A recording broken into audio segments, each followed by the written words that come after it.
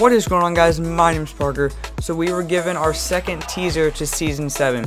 It is actually just an enlargement of yesterday's teaser, but there's a lot more to it. So as you guys can see in the bottom left of the picture, it is a character from Fortnite, Zip Lining. That's right, guys. So Zip Lining will be in the game in Season 7 along with skiing.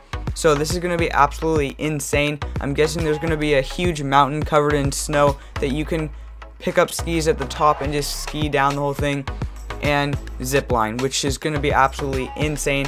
If they do actually put zip lining in the game, which I'm pretty sure they will since they put it in this teaser, then it'll just be absolutely insane. You could just like press X or whatever and jump on and just slide right down super fast. So I cannot wait for this. And also the snowstorm is currently moving towards Snobby Shores. So on the map that I showed you guys in yesterday's video, that is accurate because Snobby Shores will be covered in snow and possibly taken out, which kind of would suck because it is a pretty cool spot to land because no one really lands there and you got some pretty good loot.